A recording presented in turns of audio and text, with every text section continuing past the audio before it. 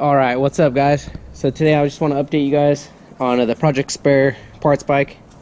It ran into a few issues with the 2017 head that I was planning on putting on the bottom end motor.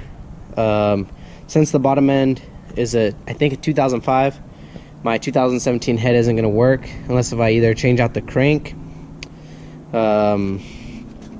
or I need to change out the crank to a 2010 plus, or I just need to get a stock old style head, which I think that's what I'm gonna do.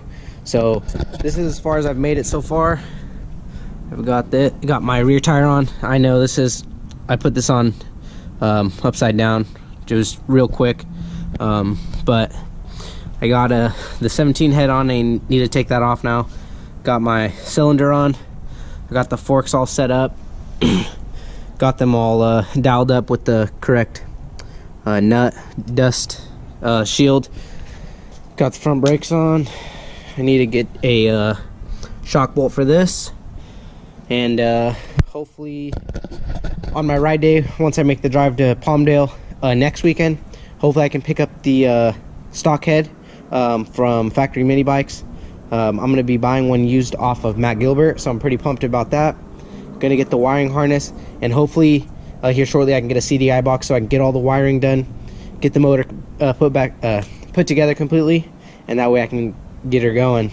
This isn't going to be, I'm not in a rush to finish this build, so it is going to take a little bit of time, but it's a cool little bike that I am building just out of spare parts, so pretty pumped about that. So if you guys want to see how this bike turns out, stay tuned. I have most of the parts for it. I have the